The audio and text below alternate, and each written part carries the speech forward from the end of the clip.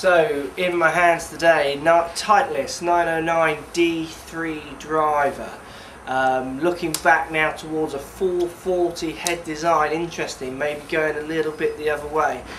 I guess the problem the manufacturers have got is once you've hit 460, which is as big as you're allowed to make a driver, there's nowhere else for them to go. They've kind of backed themselves into a corner, so they maybe start going the other way, which is slightly ironic maybe, because they're always changing to try and keep us spending. But here we go, let's see if this one's any good. 909 D3, 440 head design, nice deep face, definitely the better players club, looking to launch it a little bit lower with that smaller head. In my last video I tried the 909D comp, much bigger, gets the ball up in the air, out of this range of drivers certainly. This is the one I imagine you're going to see the really better players using on tour and what have you, who want that lower ball flight. Featuring the Aldila Voodoo shaft, which is all quite nice and fancy looking. Again, reduces spin, more distance, blah blah blah, you know, the same old stuff. So here we go, I'm going to have a go with it, see how it feels. It's a good looking driver, kind of pear-shaped head, certainly not stretched back anywhere near as much as the comp and certainly the other drivers out on the market.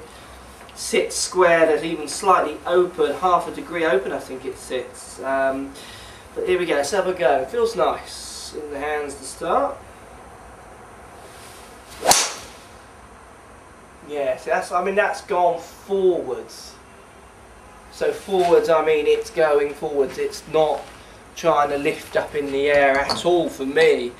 You're going to have to be caning one of these quite firm, quite aggressively to be getting the ball getting really high with something with the 440 head design. Let's have another go. It did feel quite nice.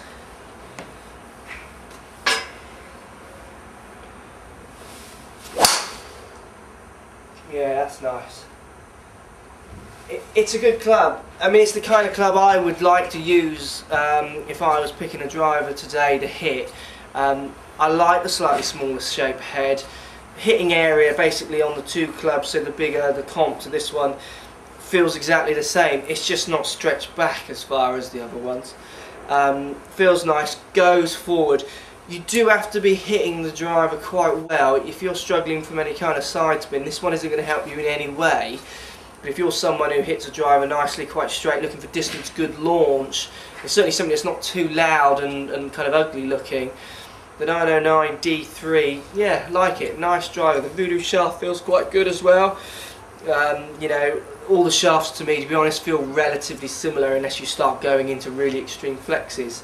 But I reckon that would be a good driver for Titleist. I like the look of that one.